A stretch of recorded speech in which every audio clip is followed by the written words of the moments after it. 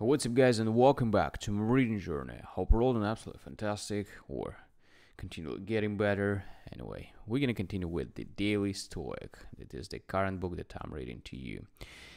And today we'll have three more meditations out of this book. Three because we're gonna end up with the current chapter. Not really chapter, but with the current part, which is the bigger one.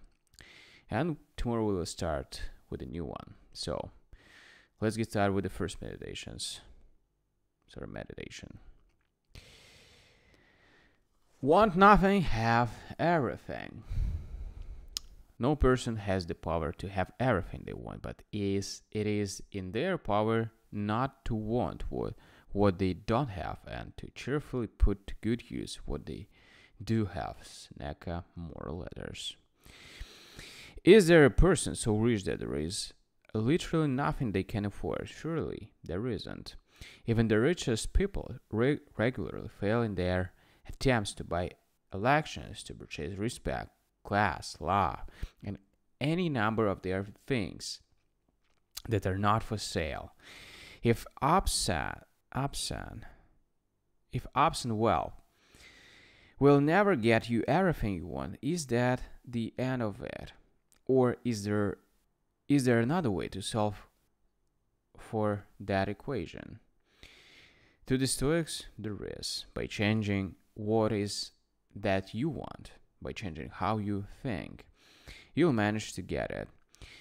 John D. Rockefeller, who was as rich as they come, believed that a man's wealth must be determined by the relation of his desires and expenditures to his income.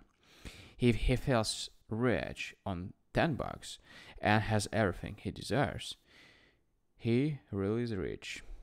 Today you could try to increase your wealth, or you could take a shortcut and just want less. When you feel lazy, anything that must yet be done, virtue can do with courage and promptness. For anyone would call it a sign of foolishness for one to undertake a task with a lazy and begrudging spirit, or to push the body in one direction and the mind in another, to be torn apart by wildly divergent impulses. Seneca, Moral Letters. If you start something and right away feel yourself getting lazy and irritated, first ask yourself, why am I doing this? Is it really a necessity? Ask yourself, what's behind my reluctance, fear, spite, fatigue? Don't forge ahead, hoping that someone will come along and relieve you of this task you don't want to do, or that someone else will suddenly explain why what you're doing matters. Don't be the person who says yes with their mouth but no with their actions. Steve Jobs told Businessweek in 2005, only midway through Apple's stunning rise to becoming one of the world's most valuable companies. Quality is much better than quantity. One home run is much better than two doubles.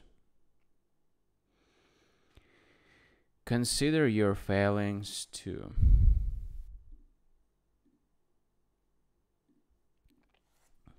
Whenever you take offense at someone's wrongdoing, immediately turn to your own similar failings, such as seeing money as good or pleasure, or a little fame, whatever from it takes. By thinking on this, you'll quickly forget your anger, considering also what compels them. For what else could they do, or if you are able, remove their compulsion. Marcus Aurelius Meditations.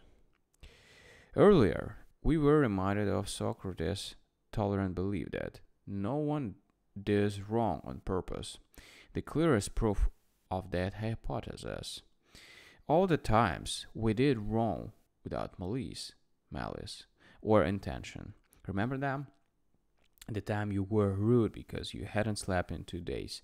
The time you acted on bad information. The time you got carried away, forgot, didn't understand. The list goes on and on. This is why it is so important not to write people off or brand them as enemies. Be as forgiving of them as you are of yourself. Cut them the same slack you would for yourself so that you can continue to work with them and make use of their talents. Yeah. Alright, guys, so the current part is over. The current second part is over. And we're going to continue with the new one, which called The Discipline of Will.